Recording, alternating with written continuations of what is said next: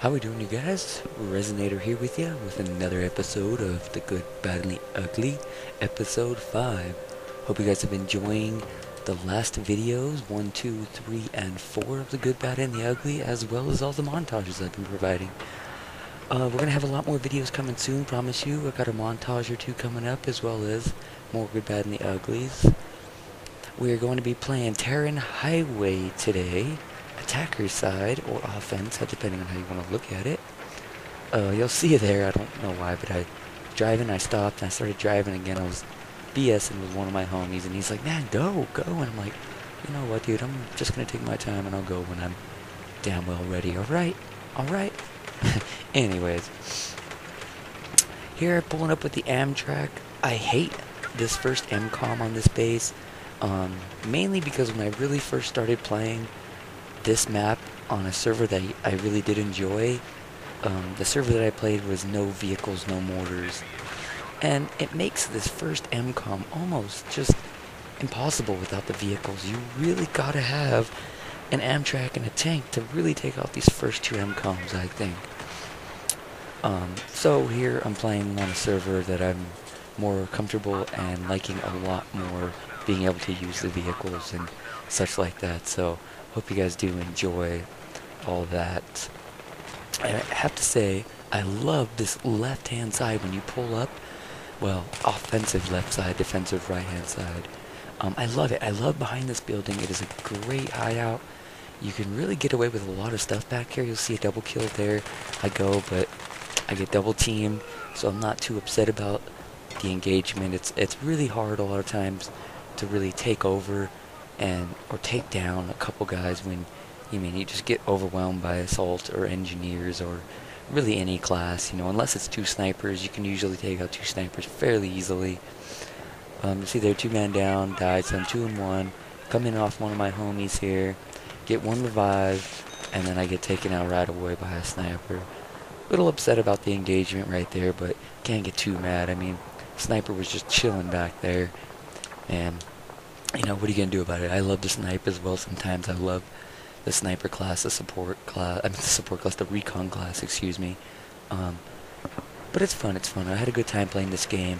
One of my good friends, Call Me Daddy, who you might have noticed from a couple games ago or the past Good, Bad, and the Ugly episodes. Most of these Good, Bad, and the Ugly episodes, I believe 3, 4, and 5, all were from one night. I was just having a good night and playing up a storm, recording everything, and then when I finally got down to check out the videos, I noticed that I liked them, so I decided to do all 3 of them, and hopefully you guys like them as much as I do. Right here, I tried to go for that guy, run him over, and I missed when he revived, and you'll see he gets up and runs off anyways. I don't know why Call Me Daddy jumped out right there. Big mistake on his part. He's probably pretty pissed off at himself. I would be too. You jump out of the Amtrak and boom, you die in a second. That can be quite frustrating. Anyways, you'll notice we get B planted over here. And I don't know why I drove all the way over here to B. Maybe to help protect it. But I didn't think this one got planted. I actually thought A got planted. So it goes out. I should have stayed back there, but I didn't. 1 man down, and I go down. Not too upset about that engagement, because at least I got one. I killed one. If I at least get one before I die, I'm not too upset about the engagement.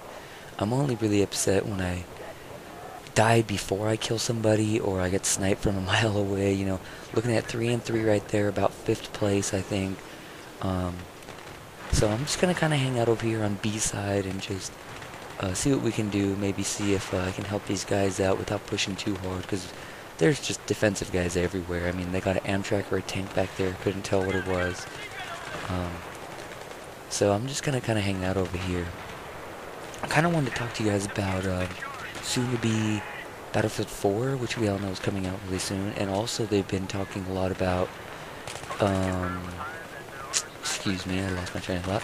They've been talking about Battlefield Bad Company 3 as well. That I'm totally psyched about. I'm really psyched about that idea. I was always, when Battlefield Bad Company 2 came out, it was best game bar none. My favorite game I ever played. Revive again. And I just loved it. When Battlefield 3 came out, I liked it. I mean, I got into it. I mean, you can't argue with really any Battlefield game, but the whole prone thing kind of threw me off. I've always been kind of a hater on prone. Not much of a cup of tea for me. I wasn't really into it much. So I'm hoping when they do Bad Company 3 that they leave prone out. But I've been playing Battlefield Bad Company 3 for a while now, and I'm really kind of liking prone. I'm getting kind of used to it again. So now I could go either way on it. It's really up to them. If they put prone in, I wouldn't be mad. But both games, all of the games, all Battlefield are great. I love the team play thing. I'm a big team play fan. My favorite game before this that I always used to play team-wise, clan-wise, however you want to put it, was Counter-Strike Source. I always loved that game. Not much in the terms of like deathmatch. I hate deathmatch, and I'm not saying I hate it because COD. Everybody's like, oh, I don't play anything if it's close to COD. Like, I won't even touch close quarters on Battlefield because it's too much like COD. Which I really don't agree with that statement, because it's Conquest. You're playing Conquest on close quarters, and I like that idea. I thought it was kind of cool. I like the insides of the buildings. I like the close quarter feel. It reminds me, if you've ever played Counter-Strike Source, I don't know what map it is because I don't have premium right now, but it reminds me of Office from Counter-Strike Source, and I love that. Revive again. I mean, I was a Revive Nazi on this map, or Revive Rambo, or Rambo Revive, as some would like to say. And that's one thing I love about this game. It's very a team-based game. You gotta help your team out. If you want to get anywhere and help them out, you really gotta play helpful. I believe I saw him right before he mortared me and got me. Great shot with that mortar. But I got revived right away, so I'm not really mad about it, anything. You know, I was watching... excuse me. I was watching Saving Private Ryan the other day, and when I was playing this, that's all I could think about. I couldn't stop thinking about that movie, man.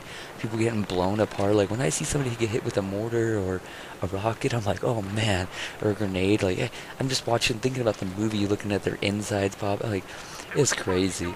I mean, I'm more of like the dead brother of Saving Private Ryan. I mean, they probably went home to his family like, oh, all your sons are dead, just like all 4 dead guys right there. Excuse me if I'm being ignorant, but how the hell did I not kill that guy?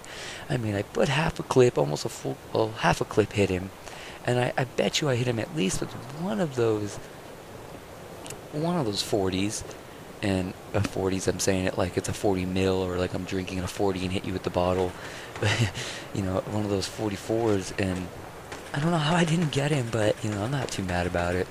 My team was doing excellent. I was very, very proud of everybody on my team. Everybody was pushing very hard and not giving up. Everybody was helping each other out and doing what they could for each other. You know, throwing ammo, revive. I mean, I got revived quite a few times in this game. Maybe not as many times as I gave out revives, but I didn't really die as many times as some of these other people did. See right here, another man down here, and I'm going to run in for that revive. Yep, go man. Red team go, revive. Push forward. I thought I could get this guy pretty quick. Couldn't. He jumped off the side, but I was not mad about it because 3, 2, 1, double, and I dodged a rocket right there, which was just excellent. I'm loving it. I hope you guys are loving the video as much as I am so far, and it gets better. Anyways, this has to be close to one of my favorite maps for Rush, beside the first MCOM. If you have a decent team and you can get past the first MCOM, the rest isn't too hard. The first and the last, I have to say, are the hardest ones. The second one, which we are on right now, yeah. And the third one, when you get into the building structure and you get down to the double green stacks and stuff like that, that is my favorite. But there's another revive right there, just kind of helping the team out. Mr. Mega Vega went down. Another man running up here, another kill. Boom, boom, we're doing good. I mean, the only thing is we did get a little stuck here, but we ended up getting past it and we keep on moving. And, you know, I will reiterate and say again, but I was very, very proud of my team. Everybody was trying, maybe not their hardest, but they were really trying hard and pushing and doing what they can. Second place, looking at 11-4 right there, so I can't complain. Except for that guy is about 200 yards back of his spawn, and he doesn't even know what's going on in the real world. He has no idea, no aspect of understanding, you know? So, whatever. But I have to say, my whole team was filled of tiny particles of excellence. Everybody was doing their job, you know, just tiny particles, and tiny particles as in each player of excellence. Everybody was just doing their job, and at times that's all it takes to be a good team. You don't need everybody in your team to be #1 Rambo. You know, if you have, everybody could be the worst player in your team, but if everybody's working good together, it's not even a big deal at all. So here we get A. A's about to blow. B has not been set yet, but it gets set pretty quick. So, you know, we're talking about battlefields and bad companies, and, you know, what have you guys been playing lately? Maybe not just online games, but offline? Are you guys been getting into Borderlands 2 a lot? Have you guys played, or you guys have probably beaten by now? Tom Clancy's Future Soldier, you know, I was talking about that in the last 2 games, or the last 2 Good, Bad, and the Uglies, and I'm loving those games right now. Resident Evil 6 is out, but it's not out for PC yet, as far as I know, and that's what I'm really waiting on. I'm just waiting on Resident Evil 6. I mean, I love that game. But anyways, beside that, I mean, tell me what you guys think. What you guys are playing? What you guys want to see? If you guys would like me to do a video or 2 of a different game or something, let me know. You know, I always got time. You know, I don't always have time, but when I have time, I would love to do a montage, a full video of something you guys would like to see. So just, you know, let me know what intrigues you guys besides maybe Battlefield, you know, and I'll see what I can do about making a video or 2 for you guys to watch. Not that they're always the best videos. You know, I was telling my buddy at the beginning of the video how I make videos, and that's what took me so long to drive off. But I was thinking, you know, I shouldn't have told him I make videos. I should have told him I make sad videos, because a lot of times my videos are not really that great, and I appreciate you guys for watching my videos and knowing I'm not the best player. There's hundreds of people that are a lot better than me. I just have a fun time playing with my friends, and I like to record and watch my own videos. It's, you know, I don't always just record for you guys to watch my videos. I record so I can watch my own videos and see where I screw up, maybe see what I can better myself in, and stuff like that. Right here, boom, get him. Almost got knifed. Luckily I had some blue guys there to help me out. He saved my bazookas. He saved me from getting knifed, and I thank him and thank everybody on my team. But anyways, we got past MCOMs 2, so we're looking at MCOMs 3 now. And these are definitely my favorite. Right here, kind of a stupid move. Push forward a little too fast. Should have kind of hung out and waited for the rest of my team to push with me instead. But I can't be too bad about it. I'm not playing too bad. I'm doing okay right now. So let's kind of see what happens and watch the rest of the video.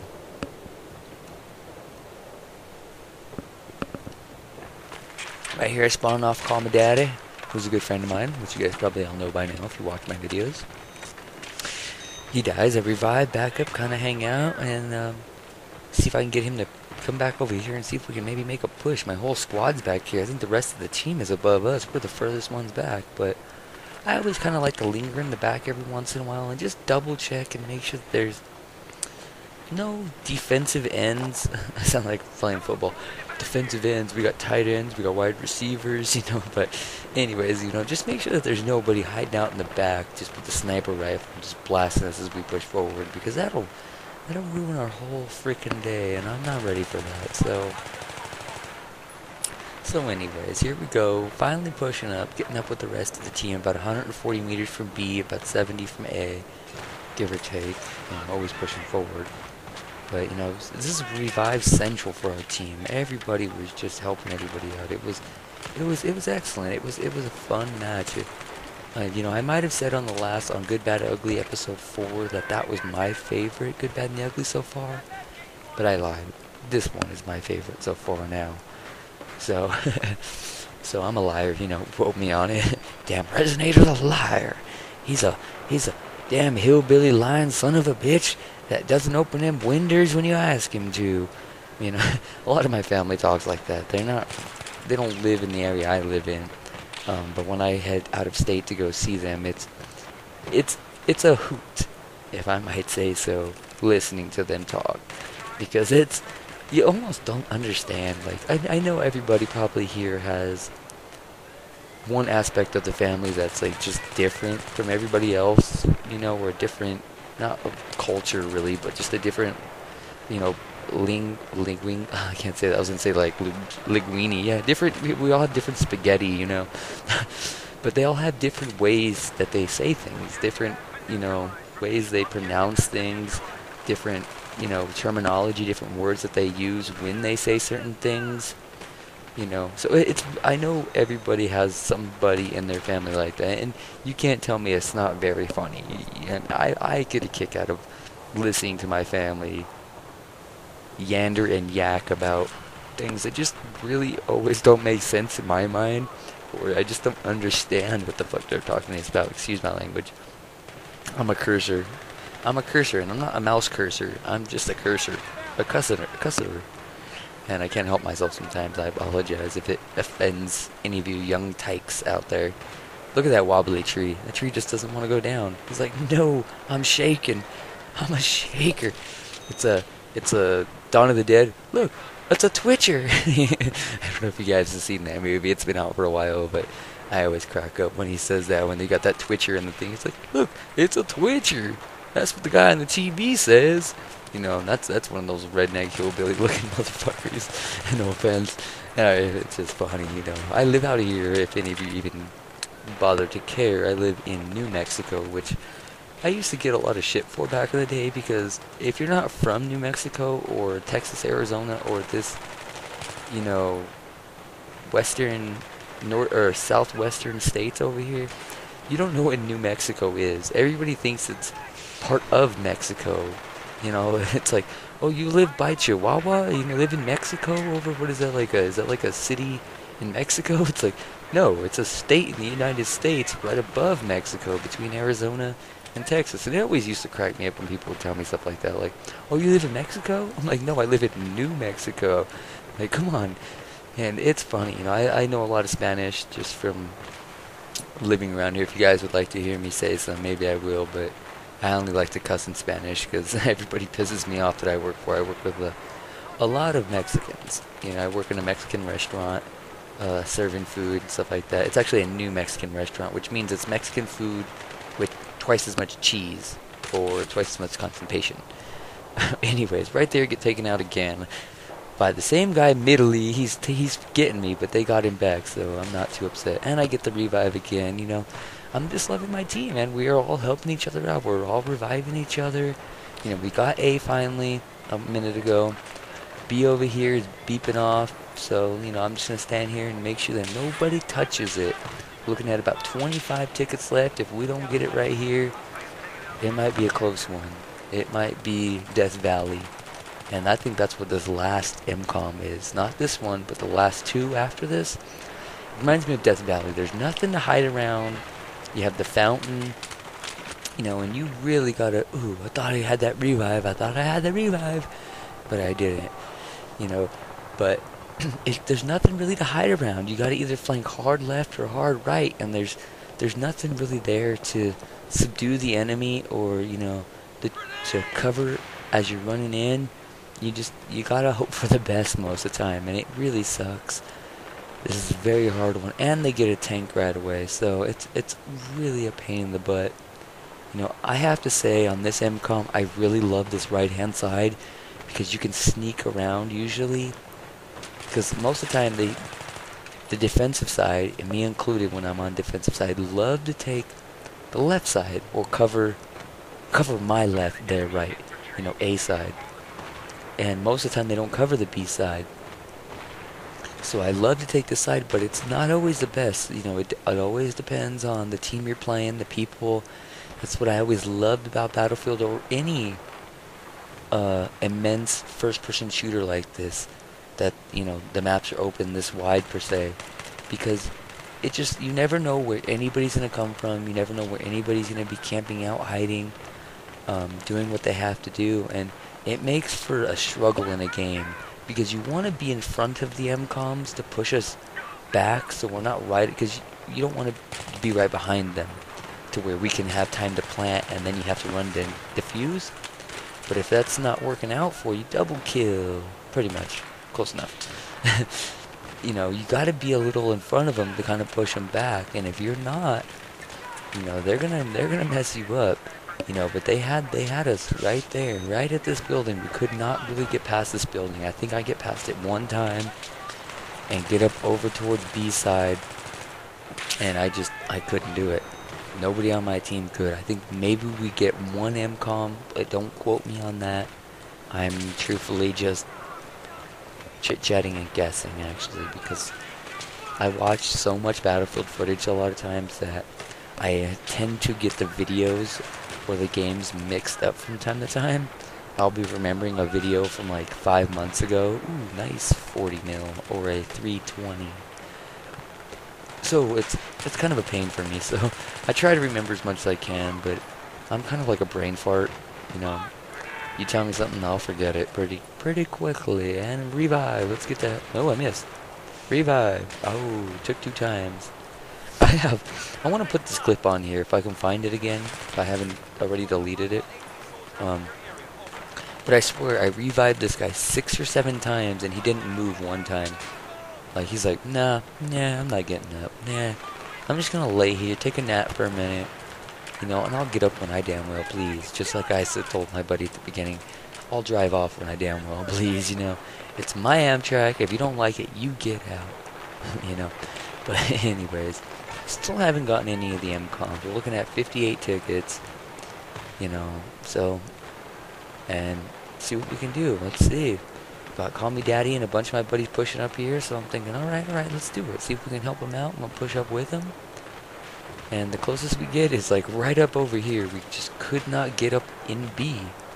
I think what was happening is we were all bottlenecking up on this right hand side. You'll notice, see, look at all those blue guys. And quite a few dead guys, but I mean, look at all these blue guys over here. I mean, there's a lot. And there's only a few on the backside. But it was a fun game. I have to say, I really enjoyed playing with this team. I wish I could have more of these people that were in the game with me on my friends list. I don't know how many explosives I just destroyed there, but a few. But, you know, like I say, I wish I could have a few of these people more on my friends list, because these guys were just kicking butt. We were doing it. Well, I hate that song. My buddy likes that song, and we were drinking the other night and hanging out, and he was playing it, and it just totally got stuck in my head. So, screw me, shoot me if you have to. I'm gonna shoot myself if I end up using that song again in a reference or another video. I swear, I'm gonna hate myself the rest of my life. No, but this is about as far as I get right here in this cubby hole. I could not get much further. These guys had a great defense on these MCOMs, and I think this last one has one of the hardest. A couple homies go down there. One goes for a revive. I'm saying I'm getting the heck out of here. I'm not hanging out in that Death Valley hole. Look at that. Boom, boom. If I would have stayed in there, I would have been dead as those 3 guys. So I'm glad I got out and thought smart. Because a lot of people in this game do not think smart. Looking at 22 tickets. I don't even think we even set one of them. Right here, I'm thinking, okay, I'm going to get out of here and circle around. And the tank hits me, pushes me to the side, and gets me killed. I was so mad at that tank. I was ready to kill that guy in the tank on my team. I was like, I'm going to shake you to death and break your little flabby neck, you mother... I was pretty pissed, you know, because if that tank wasn't there, I could have gotten out of there. I wanted to make a UE in the back, closer to our spawn, and come up on this left-hand side, and see if I could at least get one of them planted. Couldn't do it. Looking at about 8 tickets here left. I hope you guys enjoyed the video. Hope you guys have enjoyed all the videos up to now. Let me know what you guys think. More to come. Promise you. Hope all's well in your life, in Battlefield and everything else. I'll catch you guys next week or next time I have time to upload a video. Take care. Resin8tr out.